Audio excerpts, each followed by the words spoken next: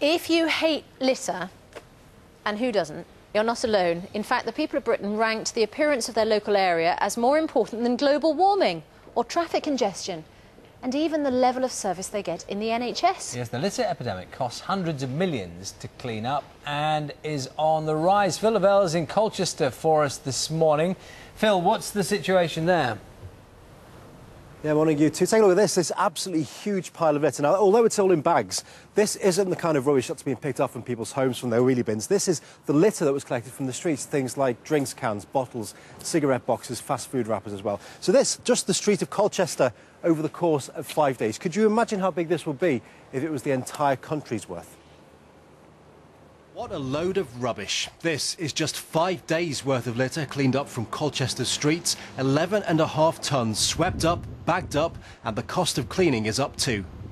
In fact, the price has shot up by £100 million in the last year alone, meaning the total being spent in England is £858 million. But that is not representative of the rest of Britain. For example, Scotland's bill was around £100 million, which is roughly the same as it was before. And in Wales, they're actually spending less because there is less litter to pick up. The question is, why is the problem so much worse in England? The answer? Apparently it's down to rising costs and changing habits, and the smokers among us particularly singled out. We did a survey a year after the smoking ban came in, and the amount of smoking-related litter on our streets had doubled, and you will now find it on 3/4 of the streets across England.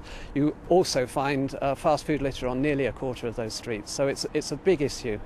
You may struggle to find litter on Colchester's streets, though. Here they are keen on keeping clean, and the sweepers are out several times a day.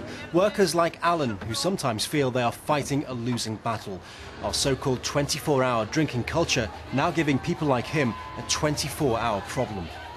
I'm not 100% sure whether people appreciate the job we do and how really difficult it is. Summertime, you've got burger cartons, you've got, you name it, you've got it. You've got smashed glass everywhere.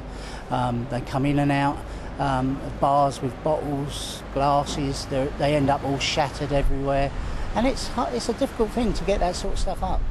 Keep Britain Tidy says we are more concerned about litter than petrol prices and global warming, and our worries about it are on a par with terrorism.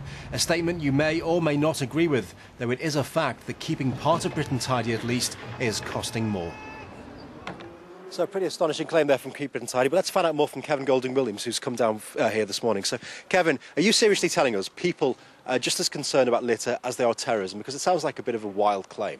Oh yeah, entirely. I mean, it costs us as a country £858 million to clean up litter every single day from our streets. And we know that people are concerned about it, and certainly it can prevent people wandering around. It worries about safety. People are really concerned about littering here. But surely people are more concerned about terrorists, about bombs going off, than they are about picking up a few cigarette butts from the floor.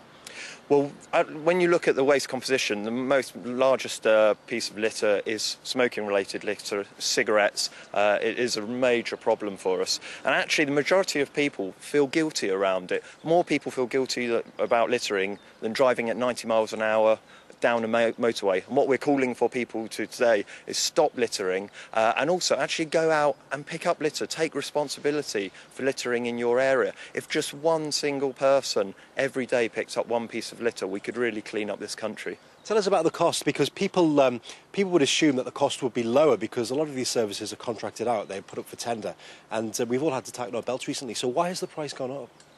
Yeah, certainly. I mean, the price is in line with sort of increases in the waste industry in general. And certainly it's something that if we all take responsibility, if people stop littering, and if everyone could just pick up one piece of litter, if everyone today picked up one piece of litter, that would be fantastic. Great, Kevin, thank you very much. So there you heard it. So although street cleaners may help, they are not a part of the solution, not necessarily they are the solution, because ultimately it's all down to changing people's attitudes, according to the experts.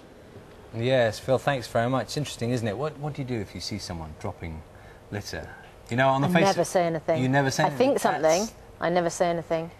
You don't want to get into a confrontation. If somebody's the sort of person who's going to drop litter, then they're not going to be the sort of person who's going to go, oh, sorry, and pick it up again. Maybe therein lies the problem, you see. It's that, you know, the fact that people aren't prepared to say so for fear of what happens next. Anyway, let us know your thoughts this morning. What do you do if you see someone littering, and how seriously you take the issue? Do let us know your thoughts this morning. And why is it getting so